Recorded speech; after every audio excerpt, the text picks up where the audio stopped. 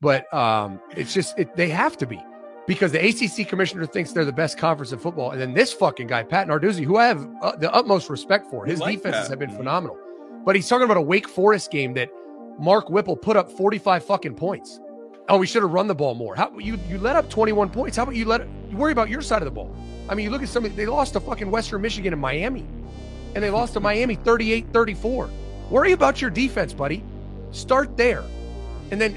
On top of it, then he makes the audacious claim that I don't know why he's talking shit about Michigan State. Michigan State beat them without Kenneth Walker III, and he's talking shit like, if this is the Big Ten, we could win it every year. You didn't even beat Michigan State, and they got boat raced by Ohio State, and they were the fourth best team in the conference. Make sure you hit that follow button for the best inside information in college football here at Menace to Sports.